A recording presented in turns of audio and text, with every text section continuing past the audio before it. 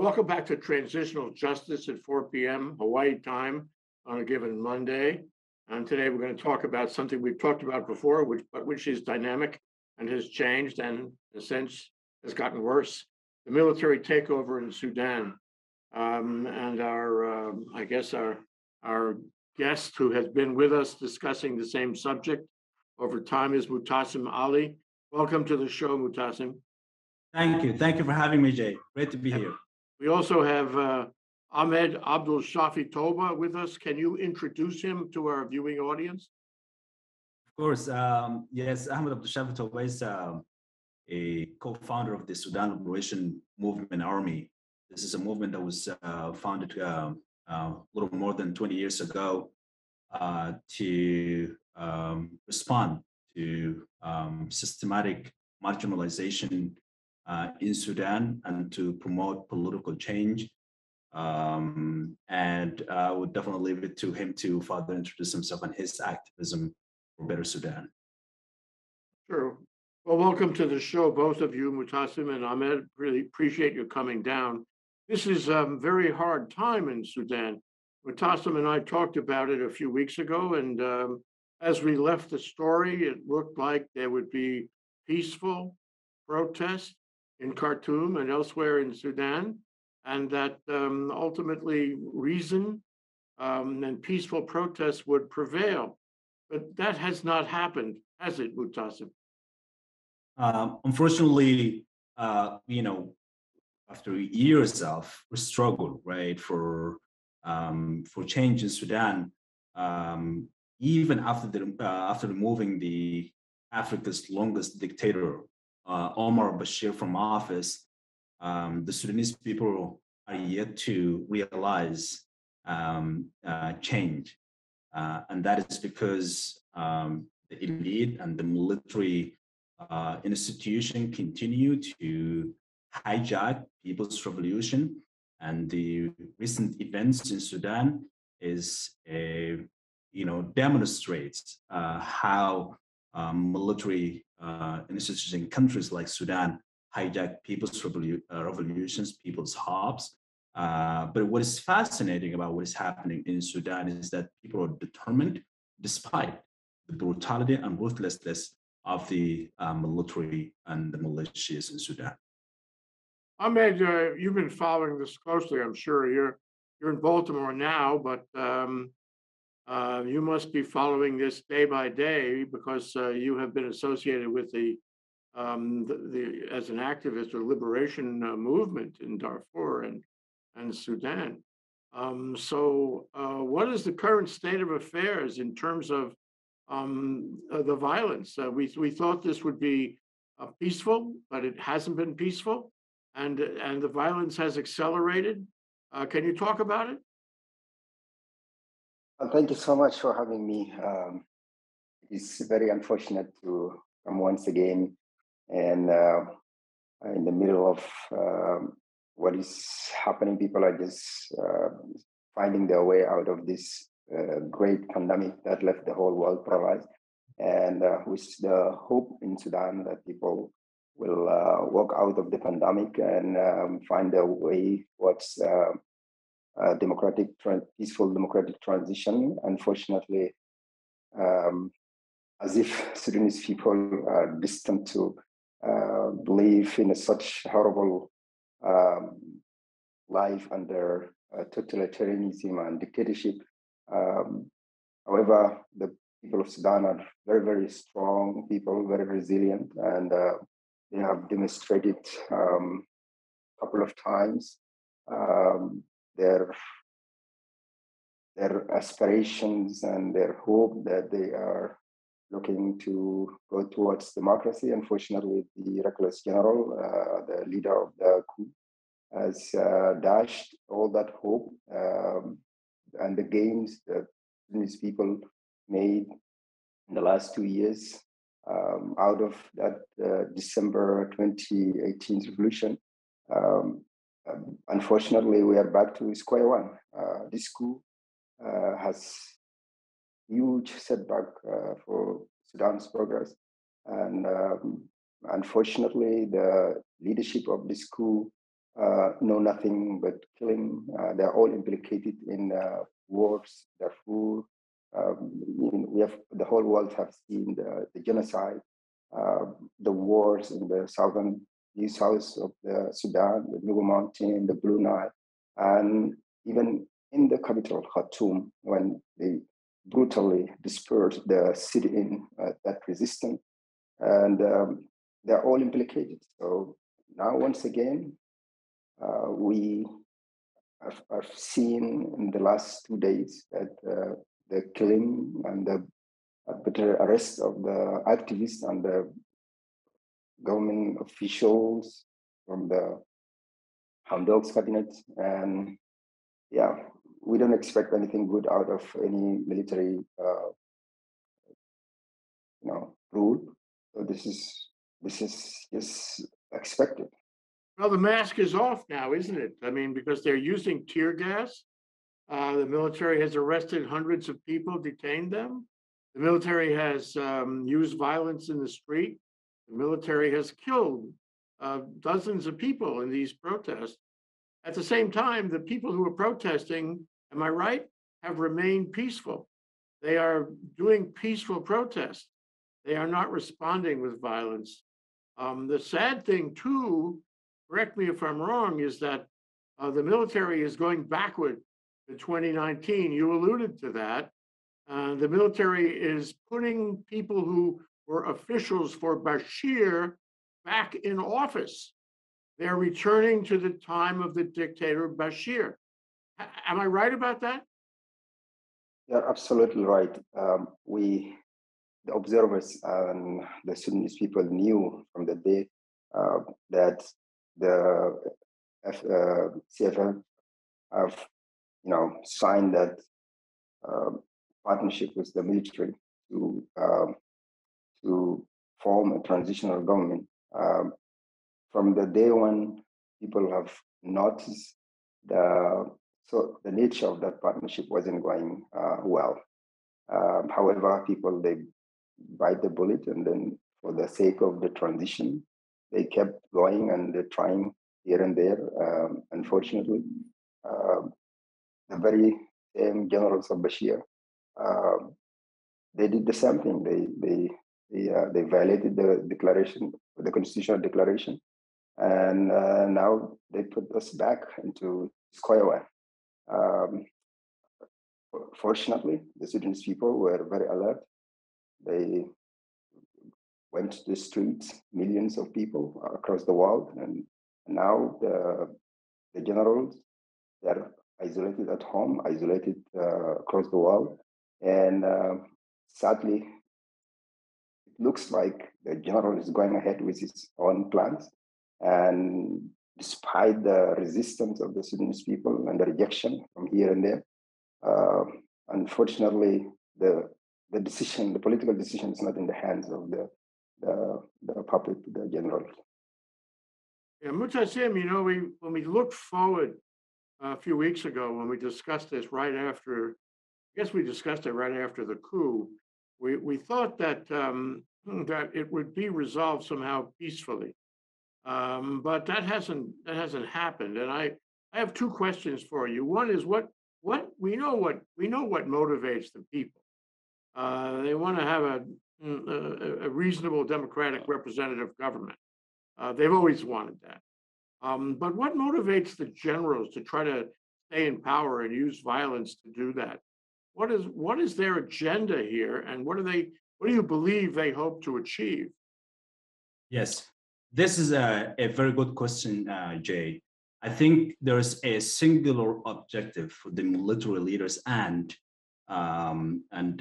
those who support them. By the way, yes, there are, the military takeover was conducted by the army generals, but also supported by other parties who joined the government as part of, a political deal, right? A peace agreement, a quote unquote peace agreement in Juba, the capital of South Sudan, in 2020. And so there somehow support the military to take over in Sudan. And I can tell you, Jay, just to answer a question, their prime objective is to avoid accountability. These army generals, the leaders of the military takeover in Sudan, are all of them complicit or perpetrated crimes against the people of Sudan, specifically in the region Darfur, western part of Sudan, in the in South Kordofan, and in Blue Nile. And as Ahmed mentioned, even in Khartoum, in the capital of Khartoum, in 2019, during the sit-in, they killed more than 127 protesters, of whom there are more than 40 of them, were actually dumped in the River Nile. These are the same army generals that are leading the country today, not to mention other crimes across the country. And so, because they fear accountability, and this is actually one of the demands of the Sudanese people, the demands of the pro-democracy protesters, accountability and investigations for the crimes in Sudan. And so that's part of the reason why they do not want to give up power. And I think their only protection is to hold on power, but this is not sustainable. Bashir was in power for more than 30 years. Bashir was removed by the Sudanese people. Before Bashir, there were a number of governments, right, were removed by people. And so, yes, now they're holding in power to avoid accountability, but sooner or later that accountability will happen. But yes, that's the only motivation. Not that they're trying to protect their wealth, because they have, of course, maybe this is one of the reasons they have enough wealth, but I think their main motive is to avoid accountability. Ahmed, you would like to see a resolution of this, of course. You would like to see some agreement, such as the agreement that was reached before, the power sharing agreement between the civilian government and the military government. What are you seeking now? What do the activists want, and how do you think they can achieve it, and can they achieve it? Well, thank you so much. What we want is a civilian-led government that is tasked with the certain specific agenda. This agenda would make the government as a caretaker government to set the stage for the transition that will end up in elections, and then the people will choose their own leaders. How to get there? That's a big issue. Are the military trusted partner? No, they're not. They left no room for trusting them. People trusted them before, and they, in a horrible way, they just violated that trust. And now we are in a situation. The streets of the Sudan, the people of Sudan, the demand is one: no partnership with the military, because that is not their job. They are not trained to govern. They are trained for a specific job.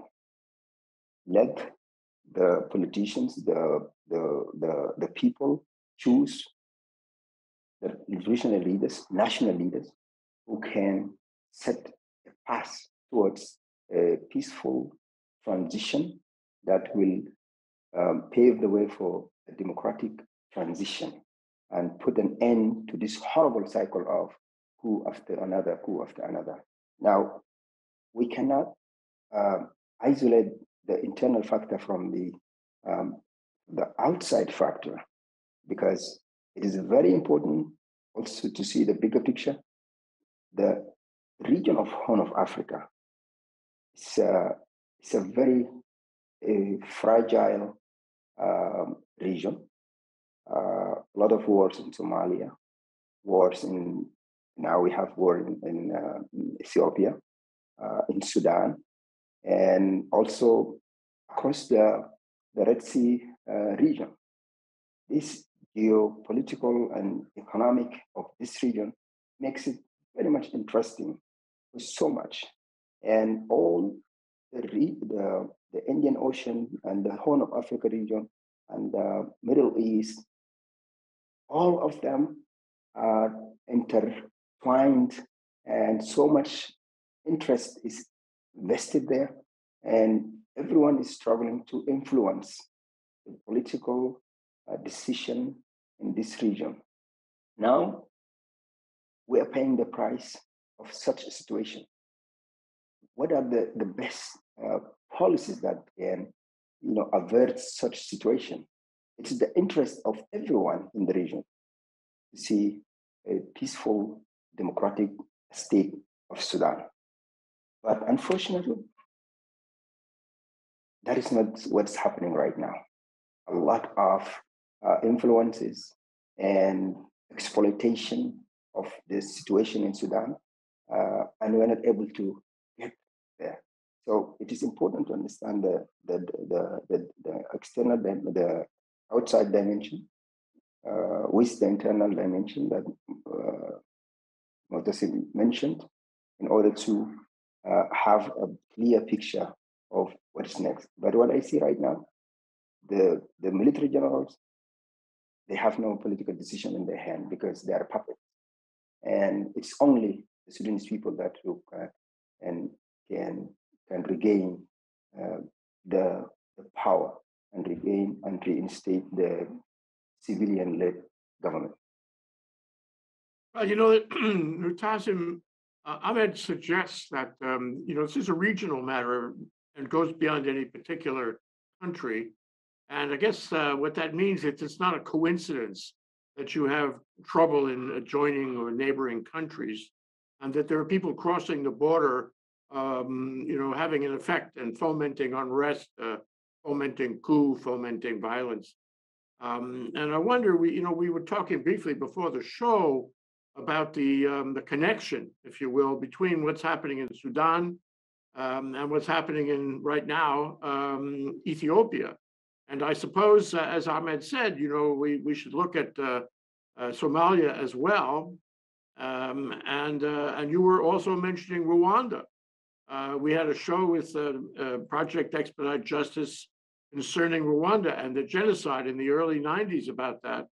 I wonder if you could give me a picture of how this works, of how the trouble in one country affects other countries, and somehow people cross the border and create a problem in neighboring countries. Can you talk about that for a minute? Sure. I just want to, to emphasize what Ahmed was mentioning of the regional context. Here, particularly speaking of Sudan, right? As he mentioned, the army generals are not acting on their own. They actually implement regional, agenda. They are being used by regional powers without naming them at this point. And unfortunately, what we see in Sudan is not a unique situation. We have Eritrea, right? It's still as unstable country. We have Ethiopia now. We've got the Tigray region forces and the Oromo movement.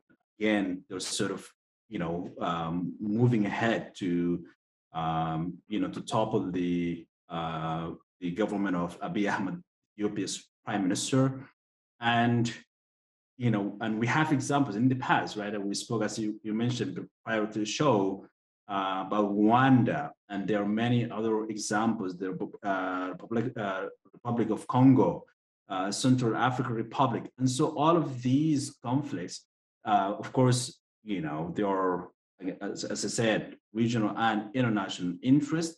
But in the end, I think as much as they influence the region in general, but I think for the people, let's say in Sudan or in Ethiopia, because they lack political leadership that can lead people, right? We can always blame our internal struggles to foreign, actors and all of that. But in the end, I think the people of the specific countries, Sudan in this case, need to have a strong leadership that can deal with all of these elements, right? Because in the end, we would never end the foreign interest, because this is the world we live in. There will always be interest, and so how are we as a people going to cope with such complexities? And I have to say, in our case in Sudan, so far we have failed to deal with our domestic issues, and we have failed to come up with policies that will address all the foreign interests as well as domestic interest. And so that's really. But I think speaking of examples that we mentioned prior to the show, Rwanda, and I think it is unfortunate that what happened in Rwanda continues to happen elsewhere in Sudan today, and in Ethiopia would happen tomorrow, and there's nothing. Actually, we don't do anything to actually stop that, and this is really the unfortunate part, right? At this point, I don't want to say I lost hope and faith, but I think the only thing that I can say is that all we can do is to mitigate the damage that that is going to happen, and this is very unfortunate because I know that these conflicts and wars are preventable. But then, we're playing politics, and this is primarily in the international community. Just today in the United Nations Security Council, I was just watching a session about the situation in Ethiopia, and you can see that even though countries agree that what is happening in Ethiopia is probably going to be a civil war, but then there's a disagreement on how the international community acts.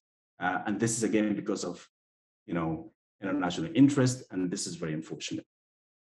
Well, Ahmed, I want to talk to you about that. You mentioned that, and from this discussion and from the discussions we've had before about Sudan, in the absence of a reasonable, responsible governing attitude by the military, it looks to me like we're going to have violence here. And the only way this can be resolved is, as in the case of Bashir, where the people take the dictator down. They take him down. And then the people get back in charge again and they create a representative government. But between now, where we are right now, and that time, it strikes me that we will have to have violence. Do you agree? Well, this reminds me with the justification that FFC put first when they signed the constitutional declaration.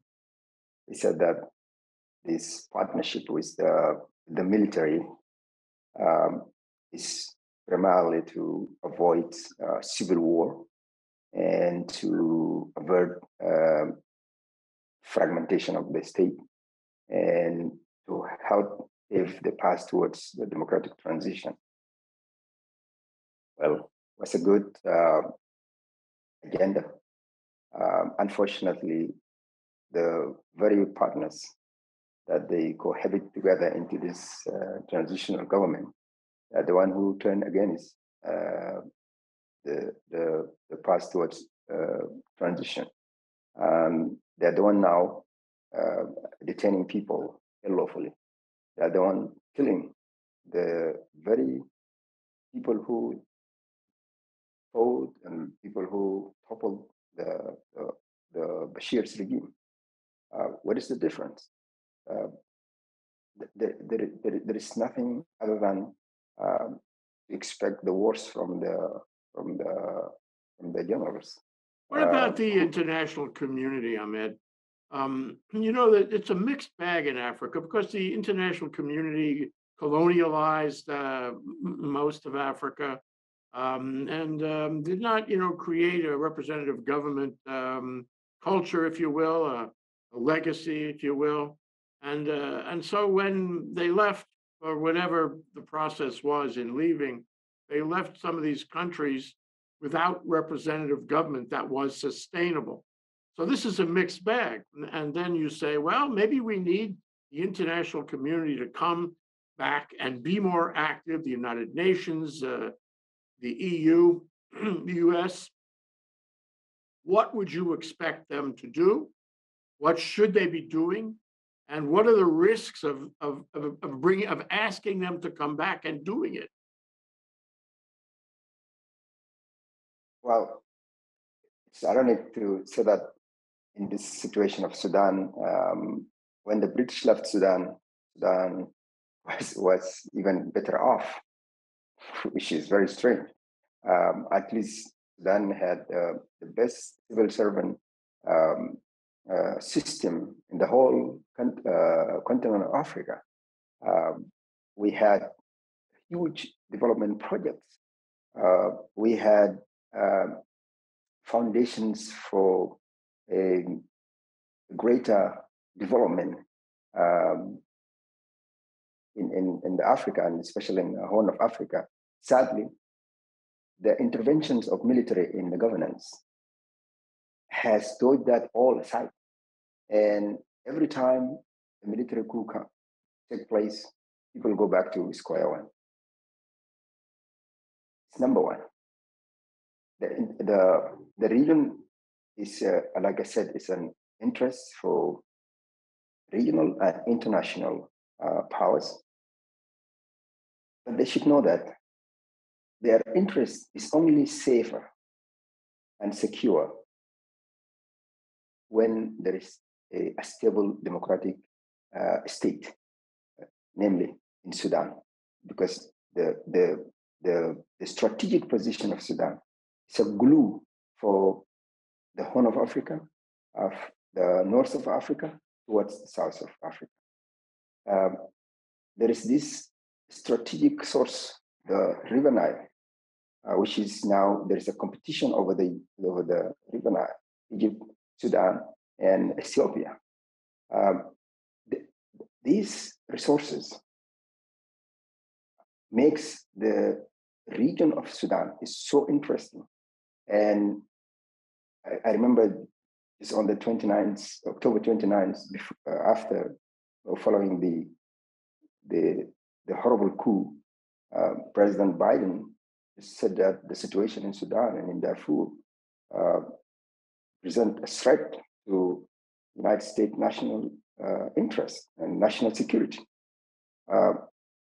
Now, before that, having former President Donald Trump.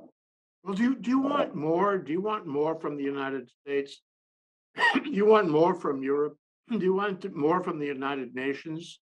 Yes, sanctions haven't really worked. The United States has withheld $700 million to the military government in Sudan. That hasn't worked. They don't seem to care about that money.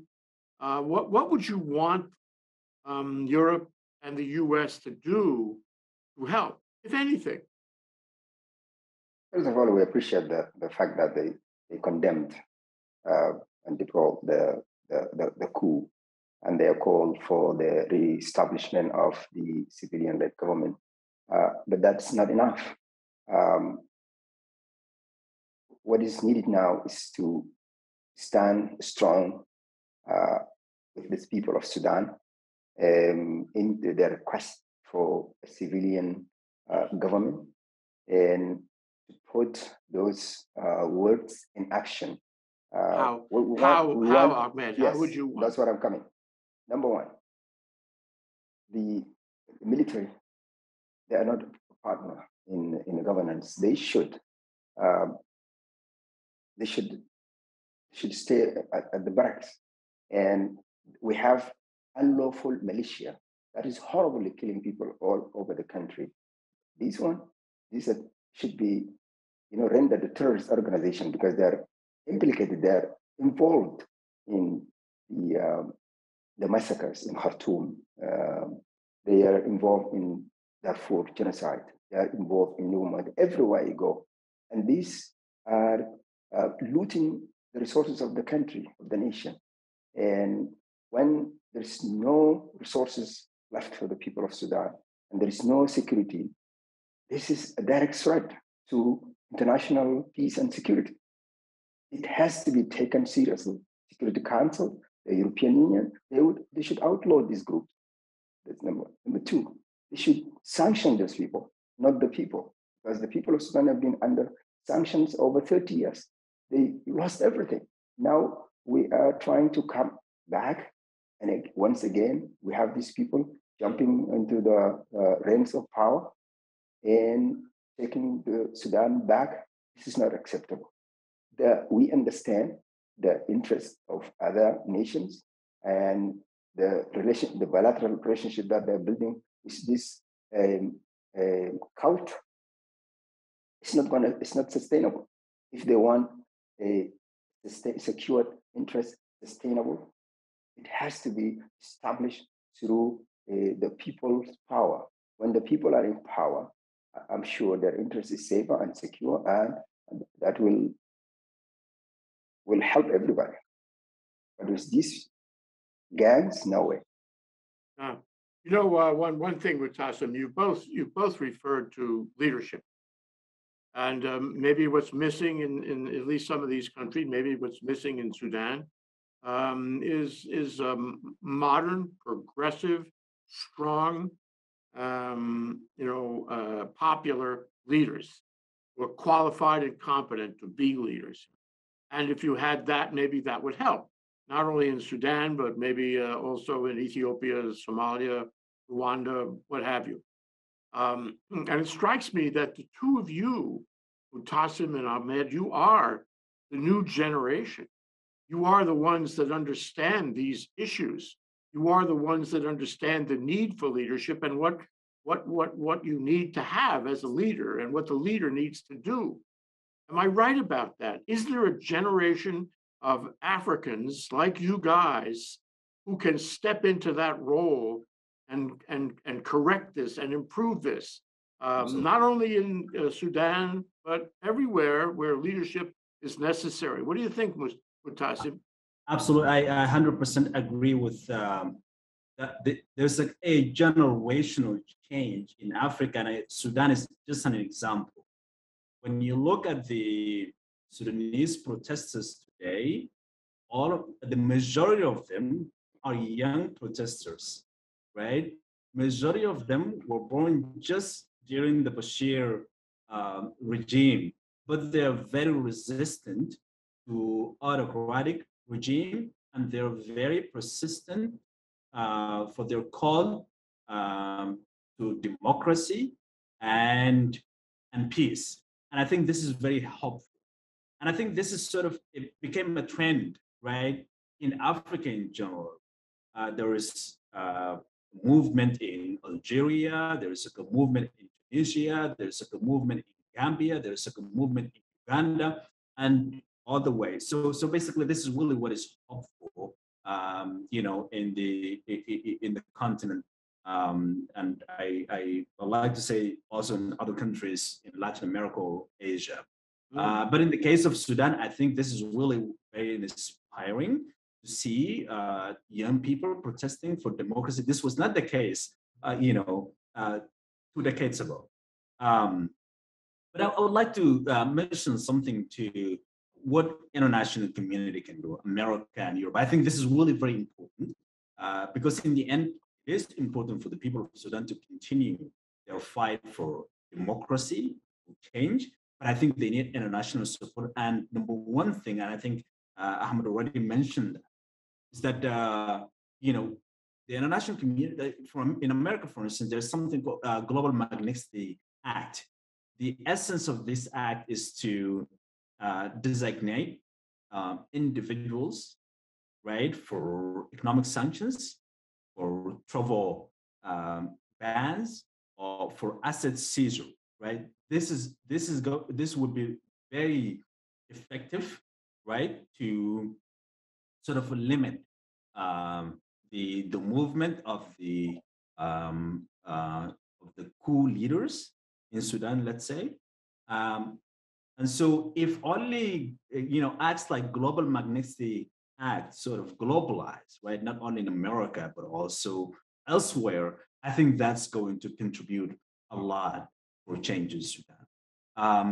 And, as we always say that the military leaders are very strong, they're very powerful, right? They have the guns. They have the guns, they have the money. That's what gives them the legitimacy. But the will of the people is stronger.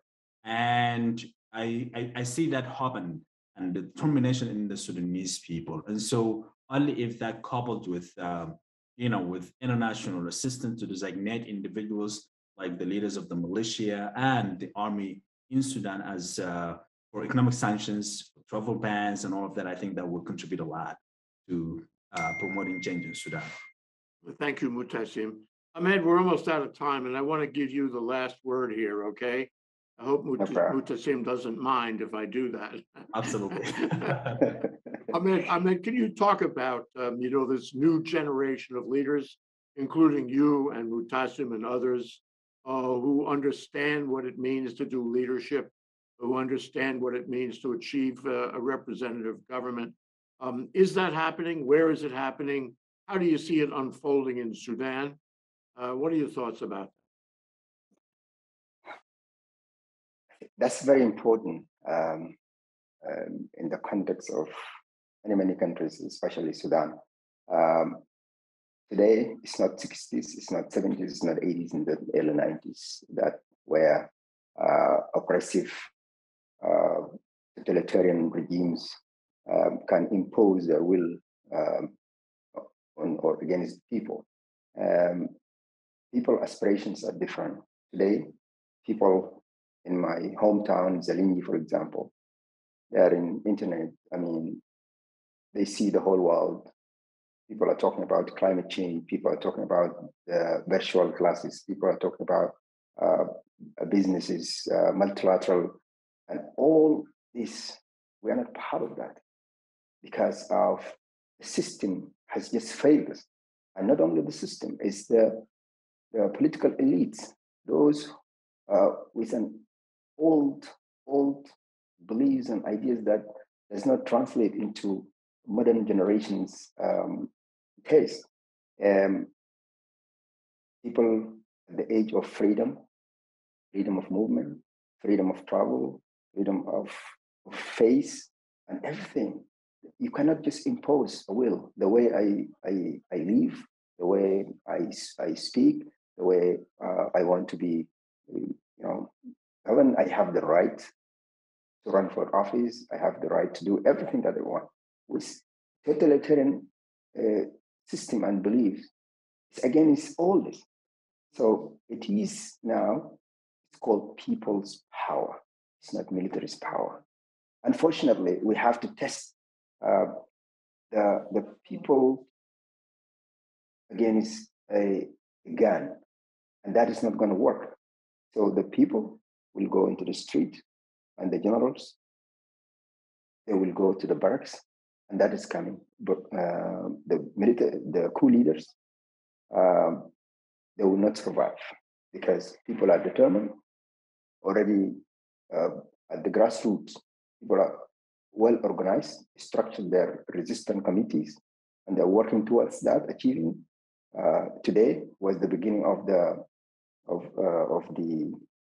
civil disobedience, which was announced by the FFC, and even tomorrow is going to be the second day.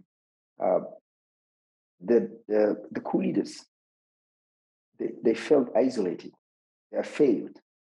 They asked so many people to form their government. They couldn't because people are rejecting it, refusing it, because it's against the will of the people. So there's no way they can govern, because you cannot govern just like that. And I think the young generation, they strongly feel about it's their future. It is their way of life. So they have identified their agenda and they are moving forward with it. No one can stand on that path, because when the will of the people is, the general's guns will not. So I believe this is a global, it is a continental.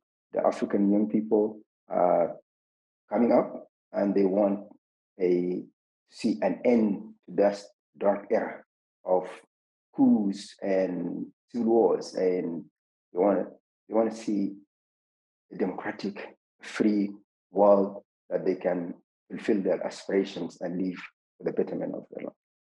Thank you, Ahmed. We wish you well. We want to see the same thing happen. Mutasim and Ahmed, I really appreciate you coming. I really appreciate you telling us what's going on and your aspirations for the future.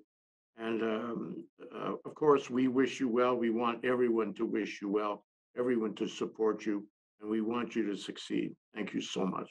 Thank you very much, Jay. Appreciate it. Thank you so much, Jack. Aloha.